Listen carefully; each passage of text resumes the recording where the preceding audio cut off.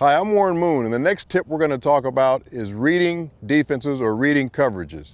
For a quarterback, it's important that you put in as much time as you can in the film room to try and get any type of advantage you can on what a particular defense is going to do against you.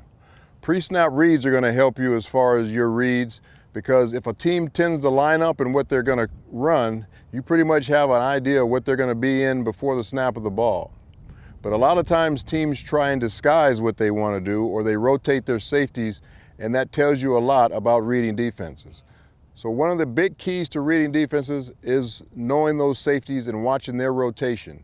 If they rotate, one goes back to the middle and one comes down to one side, you know basically you're probably going to go away from that side because that's the strong side of the defense.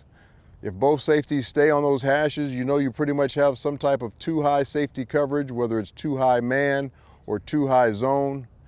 And then the body language of defensive backs will tell you a lot about whether it's man or zone. If those cornerbacks, if you see them pre-snap read and they're up in the receiver's face, or if they're off in the receiver's face staring right at those receivers, there's a good chance that that's going to be a man coverage. If they have a more relaxed feel to them or looking in at the quarterback, they're either probably going to run out from a press position, or they're probably in some type of zone if they're off and looking in at you to see what your drop is. So looking at the defensive back's body language has a lot to do with reading coverages as well. So if you can read the body language of the defensive backs and also look at the rotation of the safeties or the pre-snap read of the safeties, that's going to tell you a lot about what the coverage is going to be. Also, when you send people in motion, and usually if somebody runs with that man in motion, a lot of times that's going to be man coverage as well. So we're going to take a look, have Jared make some drops, and he's going to be looking straight down the middle of the football field, looking for that safety rotation, and he'll be throwing the ball opposite.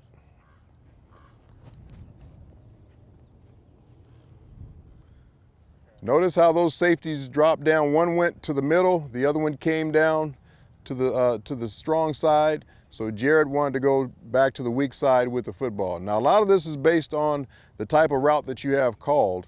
There's some routes that are just strong side routes and you still have to read it out and throw to that side even though the safety's rotated that way. But most of the time you're going to go away from that rotation. Now we'll watch a weak side rotation.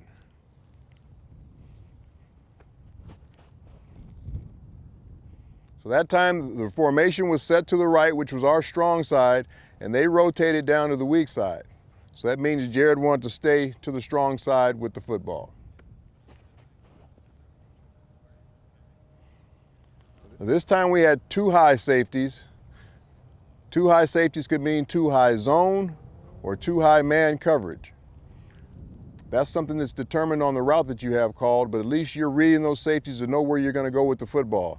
A lot of times you want to attack the middle of the football field against a too high zone because you have a big area in the middle of the field, or you want to attack the outside deep on top of that corner if he doesn't run with the outside receiver and throw the ball down the sideline before that safety can get over to make the play. But as I talked about in the beginning, the key is watching tape, watching as much tape as you possibly can to get a feel for the team that you're going to play against and how they like to play coverage. The more film study you can put in, the more prepared you're going to be once the game gets there. And then once the game gets there, you go through your natural keys. Looking at body language of the defensive backs, looking at the safety rotation and where they're lining up and where they end up, that'll tell you where to go with the football. Those are some of the big keys to reading defenses.